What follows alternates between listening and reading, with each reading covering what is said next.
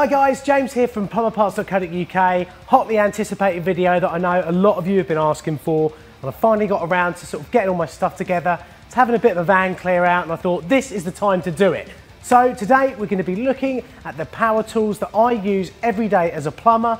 I'm not going to talk specifically about the brand that I'm using, I think you're going to find that's pretty obvious, but the actual tool and why I've got them and what I'm using them for. Almost every tool, every adapter, every battery, every drill bit, you will be able to find on our Amazon shop front as well. I've left links to that below. So if you're interested in getting any of the stuff, go over to our shop front and waste more money on tools, which, let's face it, like I've said many times, is not a waste of money, is it?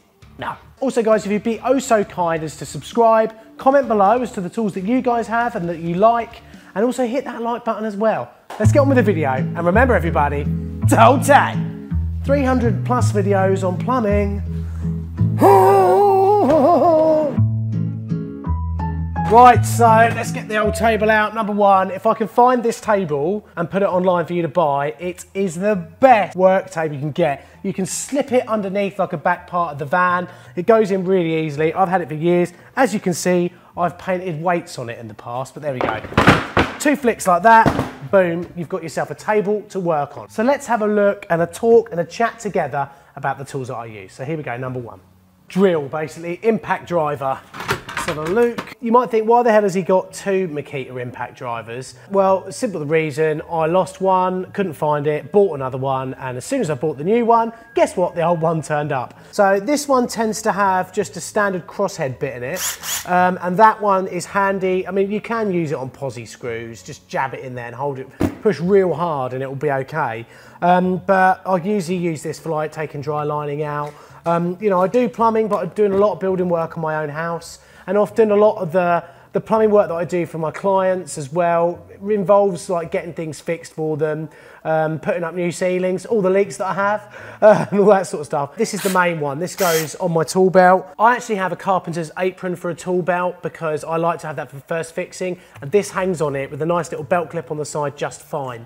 Another thing as well, and this is definitely on the shop, I've got an angle bit on here. This gets you out of so much poo. But also, when it is locked back, it never comes off accidentally, so it'll always stay really straight and do a good job for you. I think impact drivers, for me, are the best way. They get longer screws in quicker. They're better than just drill drivers, or they are in my opinion. Obviously, you've got the little light on there. We've all got that now. And a little battery bit on there as well, just so you know what your batteries are on. And you also get them on the back. Buy genuine batteries. Don't go online and buy cheapy ones off eBay or whatever. Make sure the ones you're getting are genuine because they do last a lot longer. Also, if you're in the Makita land, try and get 5 amp hour batteries. I think this one here, this is a 4 amp hour.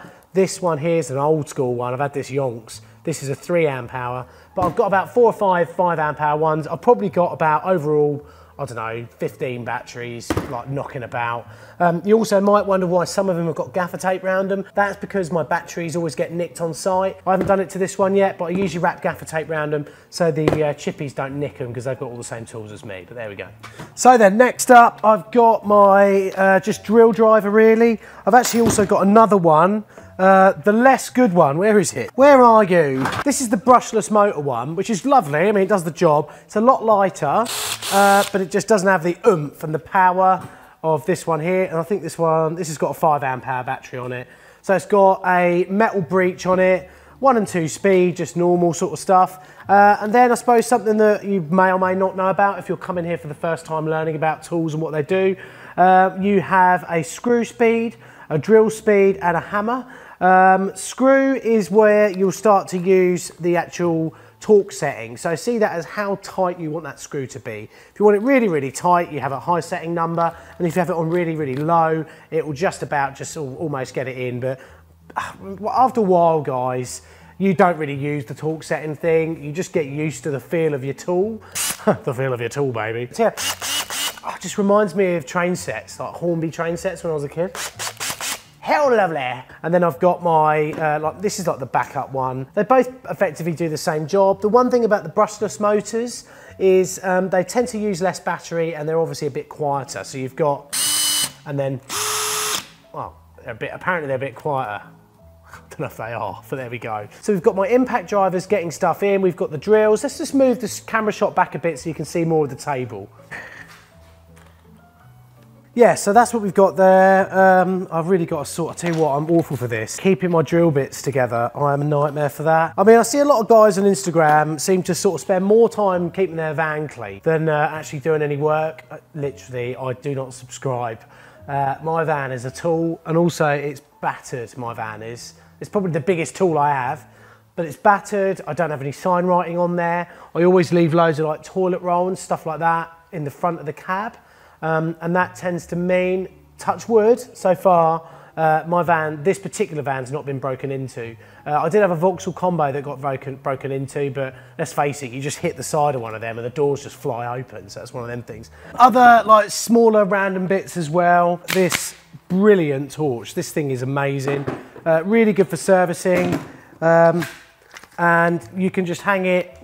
The good thing is you can hang it on stuff like that. It's got this, so if this is the boiler, for example, and you want to service and look over the top, you can have that like that. But obviously, it's just a really, really handy torch. Batteries last absolutely ages on this. Also, I have my jigsaw. I mean, this is not going to be as powerful as what you get as a 240 volt jigsaw, but when you're up in a loft or you're doing some minor bits of woodwork, that little jigsaw there pretty much does this job for me. Always has really good blades on there as well. I tend to get Bosch blades. I like Bosch's wood blades. I know the protective guard's gone, but that's because I smashed it off by accident. It's a tool, guys, you know, come on. There we go, look, we're arranging them just like they are in the back of the van when I've thrown them in on Friday afternoon, don't we? Yeah. Also, if I'm wrecking, a reciprocating saw.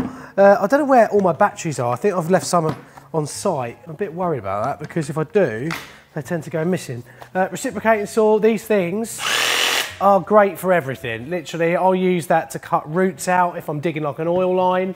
You just get this in there, just like, boom, end of the root, goodbye, nurse.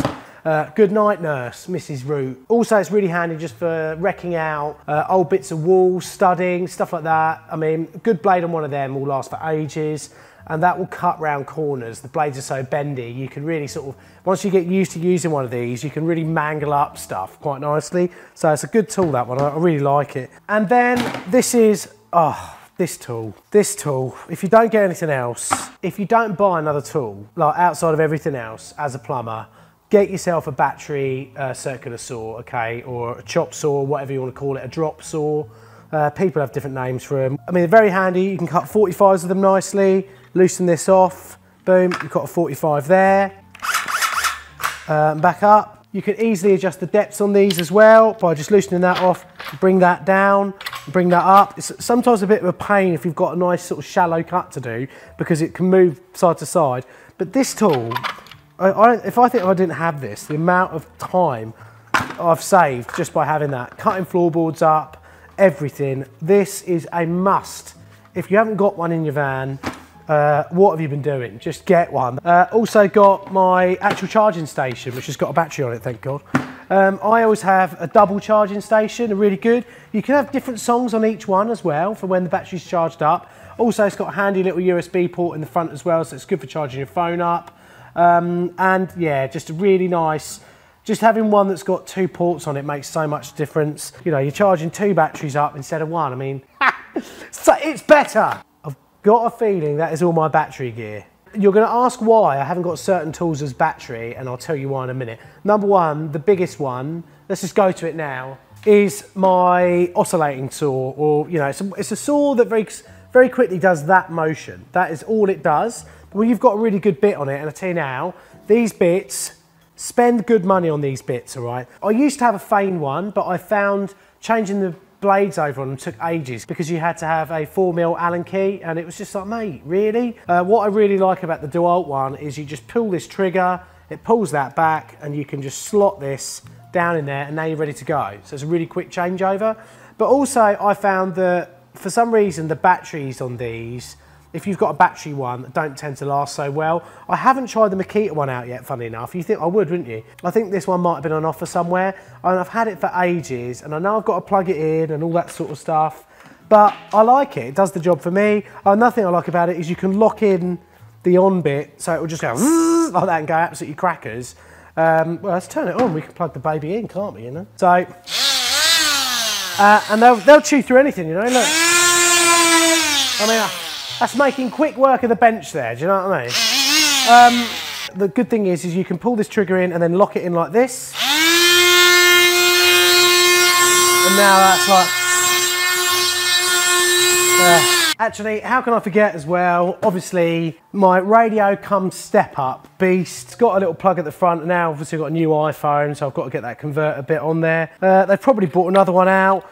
I don't know why people buy the white version of this radio. I always think it looks really crap. And that's got another battery in there. So I'm finding them slowly at the moment. I have actually got a few of these radios because I just think they're brilliant. I have them at home and I use them for loads of stuff. I mean, you've seen in the video I probably did like 8 years ago. I'm still using the same radios as I was using back then. I don't recommend anything that I don't use like on a daily basis. So yeah, still going strong, that beast. Right, so now I'm going to move over to the 240 volt stuff. And I actually also have one drill that is 110 volt. Which is my Corbett drill, or as I call it, my Jeremy Corbett. Oh my God, don't want to get political, do we? I just have my SDS drill here, use it every day, this thing, and it gets used for things it shouldn't get used for. This just gets battered, but I mean, the body of one of these isn't a great deal of money, and it doesn't owe me a penny, this thing. Yet again, just takes a standard 18 volt with a star drill on there, and then boom, you're ready to drill away. These will quite happily drive in, you know, 35mm plus drill bits. Just a really handy bit of kit. The one thing I wish it had on it that it doesn't have is a clip, so you can just clip it on, and I don't think, they do have a position for it, but it's not a very good position. It should be on the side here, so then when you're finished using it and you're up on a pair of steps or something, you can hang it in a holster and then burn your leg on the hot drill bit. Yes! One that I don't use a great deal, this one, but I still have it. Oh yeah, that was a battery one. So that was the last battery one. So then I've got my circular saw. I mainly use this one actually at home. This is like chopping up bits of angle iron when I'm doing welding. I do a lot of welding at home. I like making like little barbecues and stuff like that out of the bits I find when I'm at work. I especially do it if I find like an old accumulator. You can make a really good fire pit out of an accumulator. Just sort of cut it off. A little bit of welding and a couple of ideas later, and you've got a really nice little barbecue bit or something like that. That's why you'd always find I don't tend to have grinding wheels on here. I usually have cutting wheels because of that. But of course I do have a standard masonry grinding wheel and then an actual sort of grinding down metal wheel on there as well. So they'll always be in there, and I guarantee I'll run out of it. I've lost the tightening arm on it already as well because I'm bloody stupid. I have to use a set of grips to undo that one now, which is one of those things, but you know, it's life. Should we just put that one out? We're going to put that out, aren't we? Right, now, this is one of my favourite tools. I used to have a smaller version of it, and then I went and bought this bigger version when I was doing a lot of timber frame first fixing. I'm drilling holes in the just for you to watch. And that sort of thing, where you're just literally punching holes through timber all the time. You've seen me use this in loads of videos as well, and it is my trusty big fat beast angle drill. You couldn't have one of these on a battery unless you had like a double battery one, and it's just unfeasible. So this is one of my favourite tools. Let me just put this down here and undo it. Obviously angle drill, you've got a very small area. I tend to try and use mini bits like this. Anything that's below a gap of say 360mm to 400mm, and that's going to get you into the space you need to get into, and then you can drill over into the bit of timber. The good thing about these as well is you can just whip these two out and change it onto a different speed setting and torque setting. I tend to have it on low all the time. It does have a clutch in it, but if it catches, you know, you can basically take your face off, which can be a bit of a bummer. Has a standard old school chuck on here as well. Not the tighten up twisty click one. This is a proper chuck, and the chuck is here. Apprentices, take note of this. The chuck is hanging on this, not like laying somewhere else. So yeah, this is definitely my favourite tool. I love it. Good thing as well about undoing these is you can spin this head around in different directions, just in case you can't get the handle in. If you are going to go out there, if you're going to be a professional plumber, you're going to go and do this for a living, get one of these. It's as important as having that circular saw there, that masonry drill there, and that impact driver. and the other drill as well. I mean, but this is indispensable. It's got me out of so much trouble, and it is an absolutely fantastic bit of kit. I love it. That brings me on to my 110 volt Corbett drill. So my Jeremy Corbett drill. This particular drill does have 2 speeds. It's got a sketchy clutch, but I love it. It does what I want for it. You've got a speed adjustment just down here that, but really, I mean, this can go really quick, this drill can. I always leave it on 1. You can have a hammer set, you can have a hammer on it, and you've got another sort of speed area there. Always leave that on 1 as well. An old school type chuck on here as well. I've had this drill for 10, 20 years. I must have done. And it has drilled many bloody Corbett's. And what I'm talking about, when we're talking about a Corbett, if you don't know, I've actually got it written on here. When I'm talking about a Corbett, that's what I'm talking about. And that's why it says Jeremy on it, because it's Jeremy Corbett. This has actually lost one of its teeth. I've pretty much got to get a new set of these. You're using this tool just for these. You're not using this tool to do any other work, unless you've got a drill bit hole that the SDS can't handle and you want a bit of 110 behind it. That's when you'll use it again. But this, I effectively have it as my Corbett drill. Right, I've got some miscellaneous bits and bobs here for you now. And it is a bit of a cheapy make, a Titan, but this is very handy. You've seen me use this in a few videos.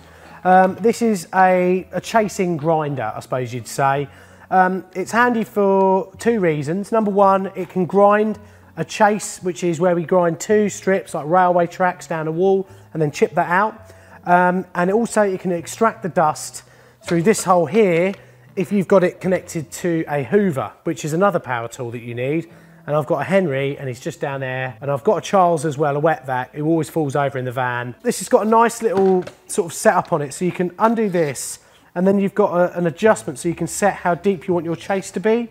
On this, it's a maximum of 0, 5 mil, all the way up to 40mm deep chase. You don't get dust everywhere in the customer's house if you're chasing out a wall, and you've got less chance of breathing in all the horrible dust that comes off the wall when you're actually doing that chase. Even though obviously I still recommend that you use a mask and obviously goggles and gloves as well while you're using any of these bits of kit really. And the other miscellaneous piece of kit as well is, and this thing is brilliant, a little air compressor.